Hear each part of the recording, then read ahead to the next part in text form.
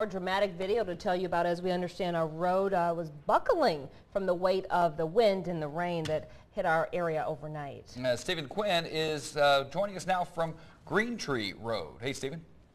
You know, Pat and Kelly, we had sent in some photos of that when you'd seen what a shed had done on Vista Bonita Drive there at Drainage Creek, literally moving it from a backyard into the roadway as we showed you. This is the scene just a little farther downstream here. We're on Green Tree Drive, and as you can see, the drainage just literally just took and moved this concrete and asphalt off the road here, and this is pretty much impassable. Police have been working both of these roadways here along this drainage creek, and as you can see, this is going to be out of commission for some time. Just a sheer sign of when you get that flash flooding like we had, 3 to 4 inches, as we said, in just an hour. There's really nowhere for that water to go except over the roadway, and this is the result. And again, imagine having to try to drive over this and not seeing what's under it. This is why it is so dangerous to drive over covered roadways, because a lot of times this is what's lying under it, and obviously that is one of the reasons we've had so many of those stranded motorists that we showed you throughout the morning. So this is the scene here now on Green Tree Drive.